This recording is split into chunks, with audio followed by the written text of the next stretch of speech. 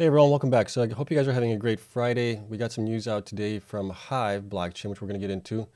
So they have sold some BTC, but they didn't provide how much they sold or how much they're currently hodling. So did they sell all of it or did they sell a portion of it? They also provided us with their Intel Asic miners that they got some in, but they're providing lower number that are ordered and a lower number for the hash rate as well. So that's kind of confusing and there's no explanation to it. So we'll get into all that as always. But first, as you guys know, this is not financial advice for entertainment only. Do your own research. I'm investing in following coins and companies for full disclosure. And I do own Hive shares as well. So you guys are aware. Okay, let's take a look at the markets. But if you enjoy this type of video, hit the like button, subscribe, helps me out tremendously. Let's take a look at Hive right now on the market, see how they're doing. They're actually up today a little bit, 1.31% to $1.94, which is good. Surprisingly, of the news that came out, I would have thought that the stock price would have been falling a little bit here, but it is not. So that's actually surprising there. And let's take a look at, well, let's see where they came from, where we were just a while ago. We're on the daily chart. So this was back in August. They peaked at around $7.23. Since then, they have fallen. Let's go to the peak here, $7.49, to a low now of right around there. So they've fallen 74.36%, about $5.57 in about 116 days, trading days. So they've been beaten down just like all the rest of the miners have. But let's get into the news here and see what we can gather from it all. But I was not happy with it.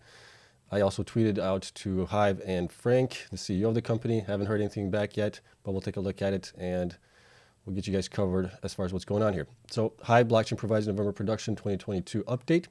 Here is the important parts of it. So Hive produced 264 Bitcoins in the month of November from ASIC and GPU mining operations with monthly average hash rate of 2.51 exahash. That is a combination of GPU and ASIC mining, representing an average of 105 BTC per exahash, which is about right. And then Hive has received 262 units of the new Hive Buzz miner. Those are their ASIC miners from Intel, powered by the Intel block scale ASIC. An additional 420 units are expected to be received in the next week. Total production allocation of the Hive Buzz miner for 2022 is 5,800 units, which are all expected to be delivered through December 2022 and January 2023. We'll take a look at the numbers that we had for this. This is actually lower.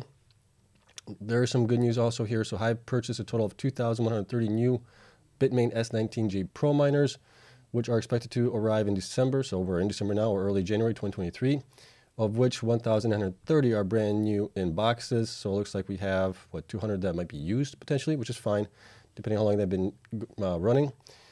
Hive owns all of its ASIC and GPU equipment without overburdensome debt servicing payments associated with any of our crypto mining hardware. So that's good there too.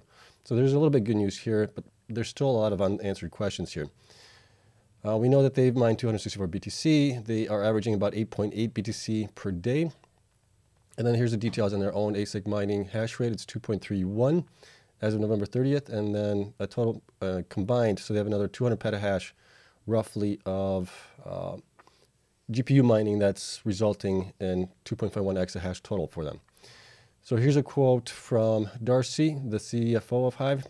So in November, we continue to face several external macro forces which increase market turbulence due to the contagion concerns caused by the FTX implosion, rising interest rates, and pronouncements by various governments on energy concerns. In response, we took a conservative strategy with our balance sheet and strengthened our liquidity position by selling some Bitcoin. They didn't provide how much they sold. Did they sell one Bitcoin? Did they sell all of their Bitcoin? This is the part that we want to know. This is what they have included in the past, every single month of what their HODL position is, how much they sold. They did not include it in this one. So without a void of information, people's minds go towards the worst case scenario. They sold all of them. We don't know. And then as far as the governments on energy concerns, so there has been some talk in Canada, I think Quebec more specifically, about possibly having the contracts be null and void. Potentially, we're waiting on more confirmation on that and more clarity from it as well.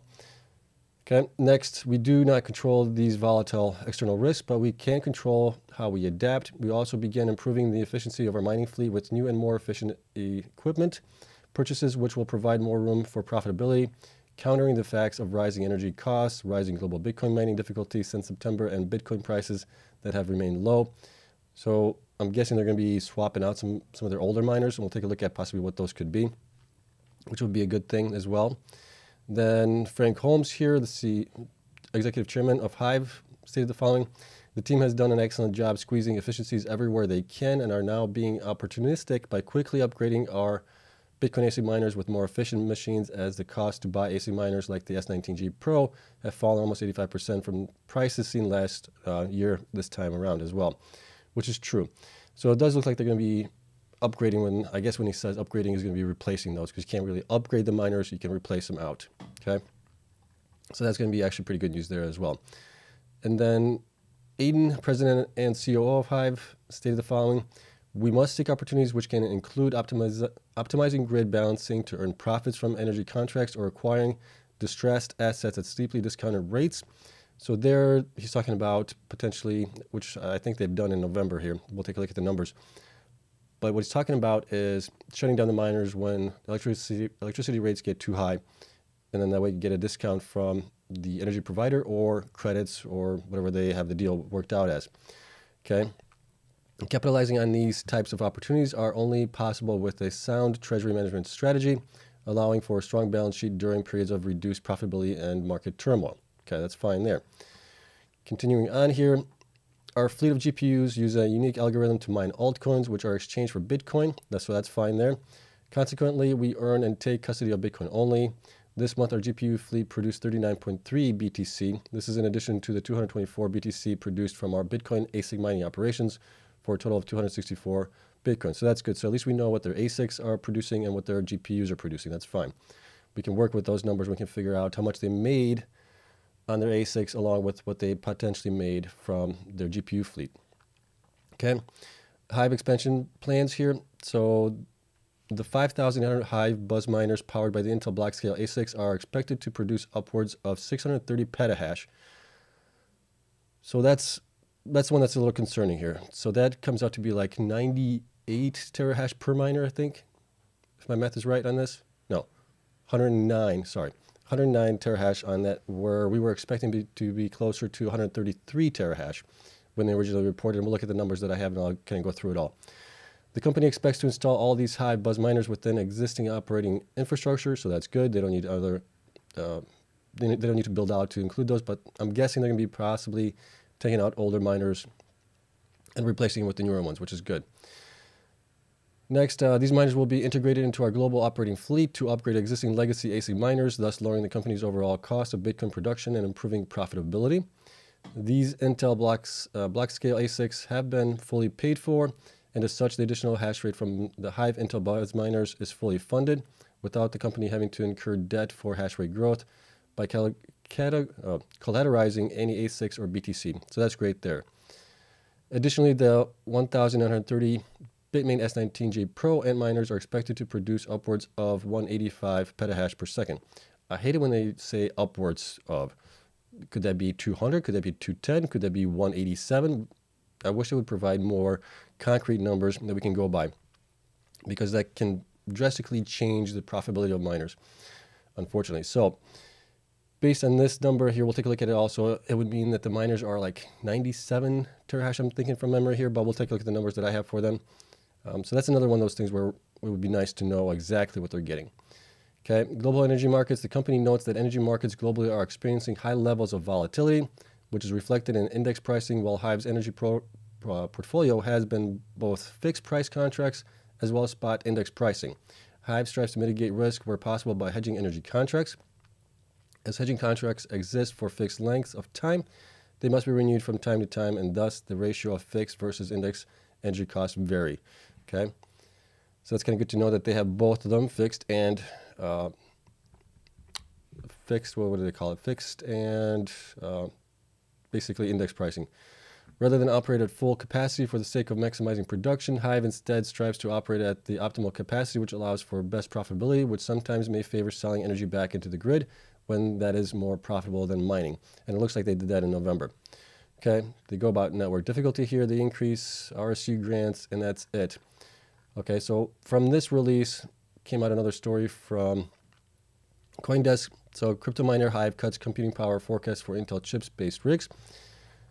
And as of when this was published, they have not heard back from Hive here yet, and we'll get into it here. So they're also concerned about this. They're also talking about the same thing I am.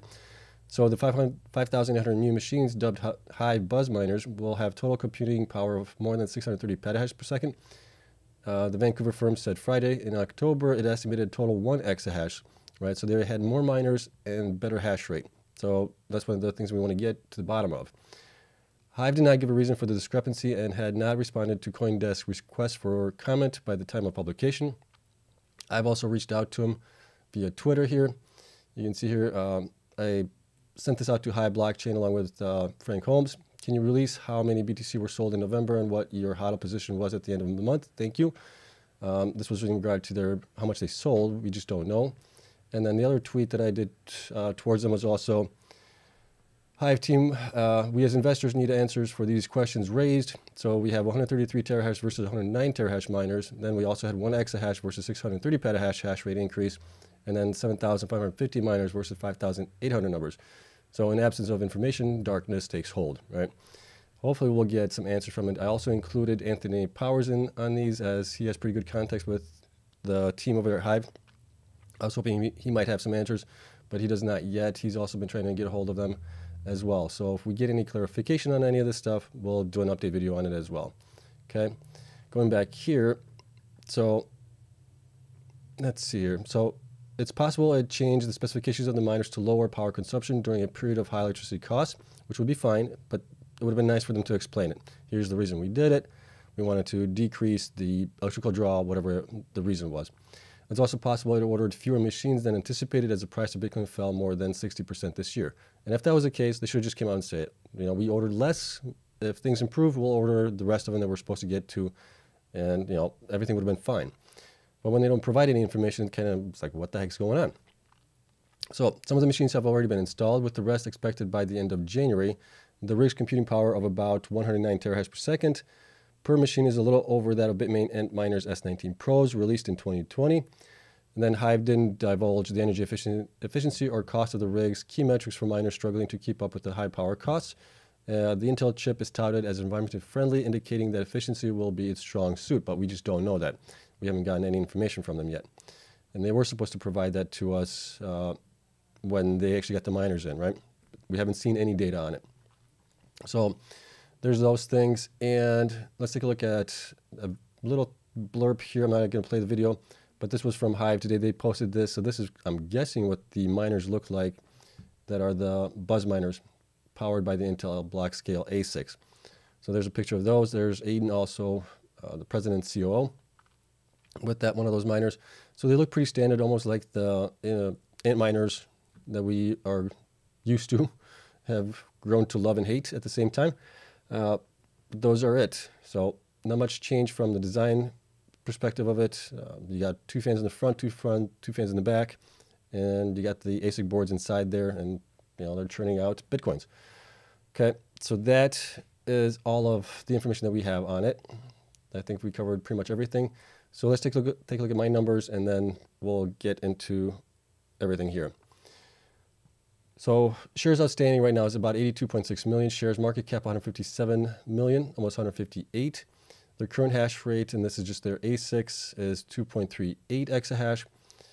Their future hash rate currently with the ASIC Intel, the buzz, what do they call those, buzz miners, whatever the heck they're called, they're supposed to get to about 4.6. Now, if that number has changed, that's going to also reflect here by maybe 400 petahash less, right around there, so that we get into maybe 4.3. But we don't know what we don't know. Okay, so otherwise they're pretty much 50% operational right now. Future hash rate growth is about 96. Hash rate average per miner is right now 86 terahashes, which isn't the best, but it's not, I don't think it's the worst either.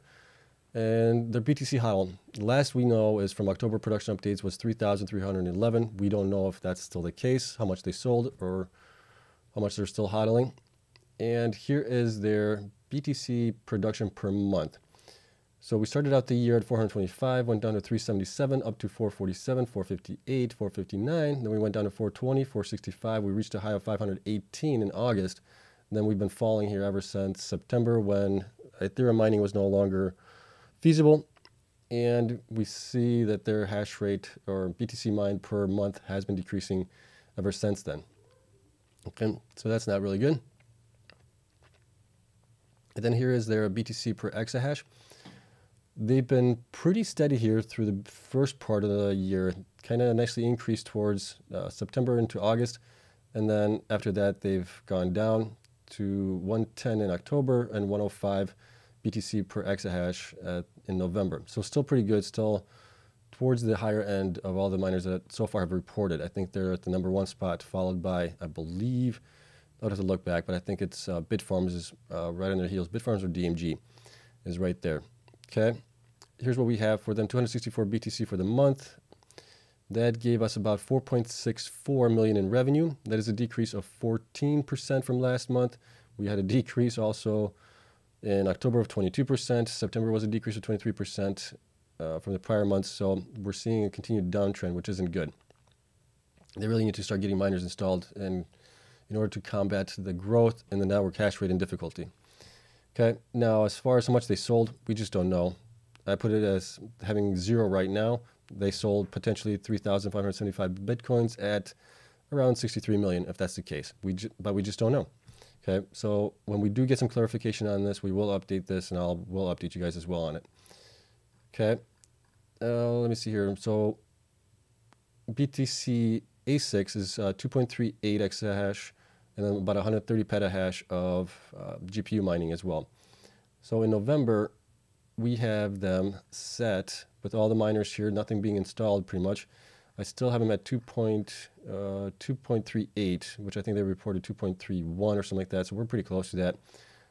But with all that, they are only mining for 25.6 days in November. So they did shut down during some time when it was opportunistic for them to do so. Okay, and then from GPU mining, they earned approximately 689,000, I'm guessing here, on that based on these numbers to add up to the total 4.64 million in revenue, which is going to be obviously down for them. Okay, now looking at the miners here that we have, the Intel Asic miners, they reported they were going to be purchasing 7,550 of those. We were expecting them to be at 133 terahash per miner. They're saying now that they're getting 5,800 of those miners, and they're going to be at about 630 petahash. They're saying upwards above 630, well, we don't know what that's going to be. So they're coming out at 109 terahash per miners, which is a big difference here on the speed of the miners, obviously. So we really need clarification on this, what's going on here. And then we also really need clarification on these Antminers S19s. They reported that they're getting 2,130, but they reported that the 1,930 are producing 185 petahash, which gets us to 96 terahash per miner right now.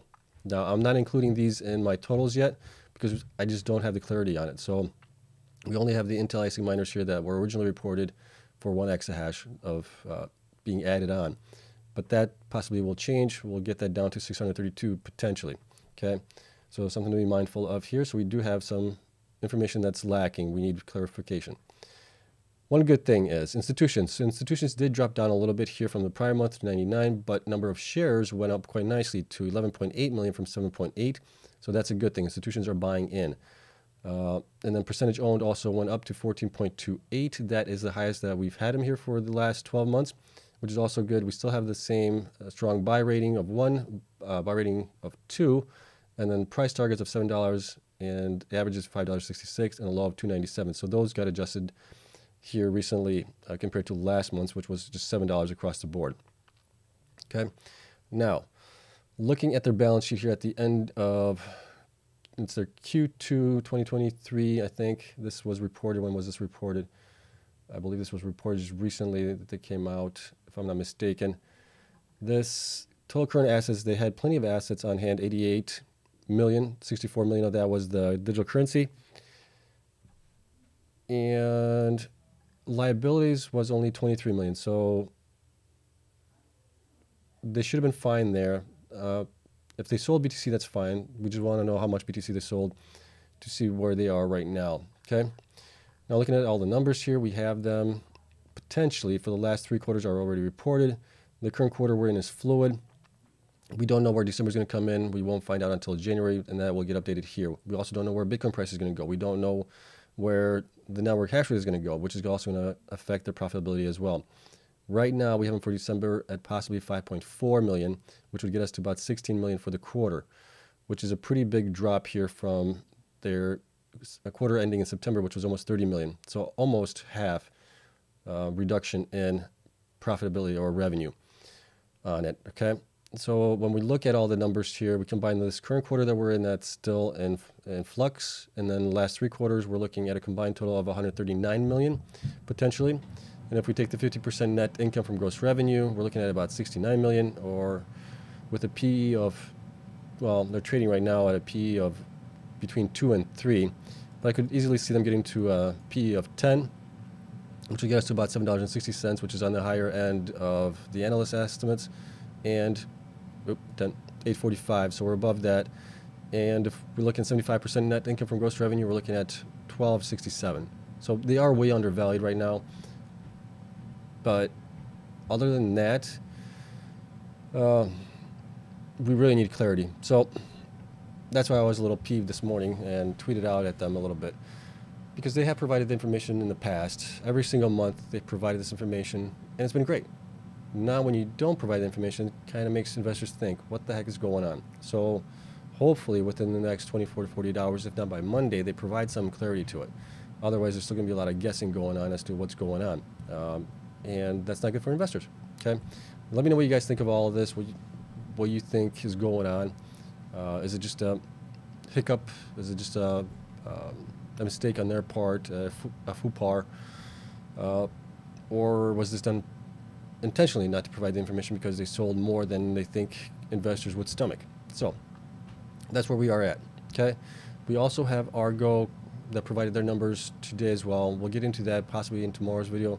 I'm going to be busy here the rest of the afternoon, so no more videos from me for tonight. So we'll look at the miners, see how they did today, tomorrow, and we'll get into Argo's information as well, okay? So thank you so much for watching. Spreadsheet is always available to my Patreon members, as always. Also, if you guys are looking to get your coins off the exchanges, you want to get a hardware wallet, there's Ledger. I recommend Ledger. I've been using it for 5 years. There's a link in my description. It's an affiliate link. So if you guys do use it, I'll get a small percentage on that purchase price. Helps me out a little bit. Okay, that is it. Thank you so much for watching. Love you all. I'll see you guys in the next one. Until then, bye.